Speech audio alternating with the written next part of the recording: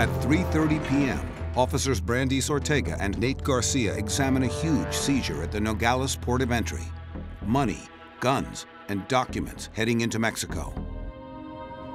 The guns are checked for serial numbers.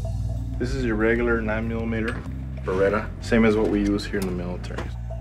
45 caliber 1911 series weapons, old military style. These are very popular in Mexico.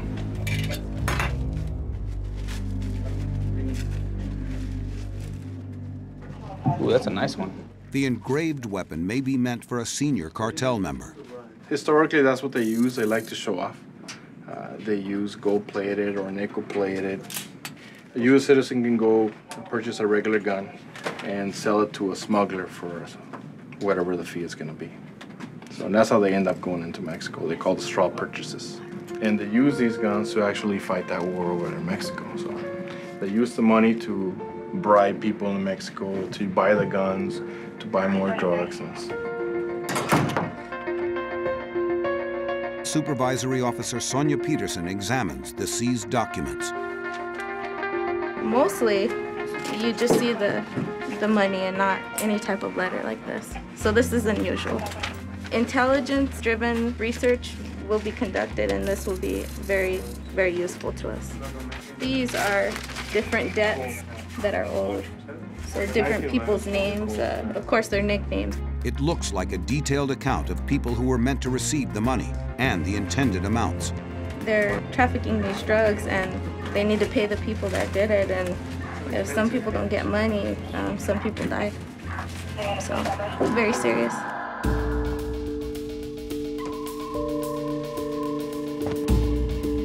Well, in the 40,000, it looks like they seem to be all 100s.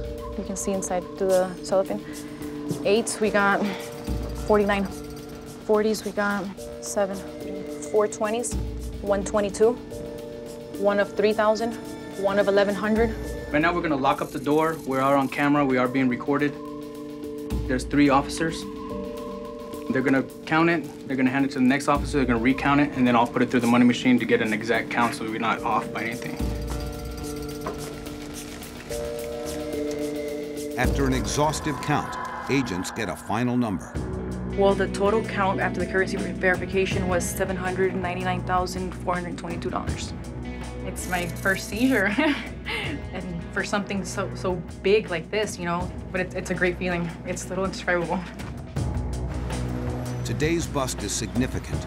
Agents believe that seizing money and guns helps to dismantle cartels.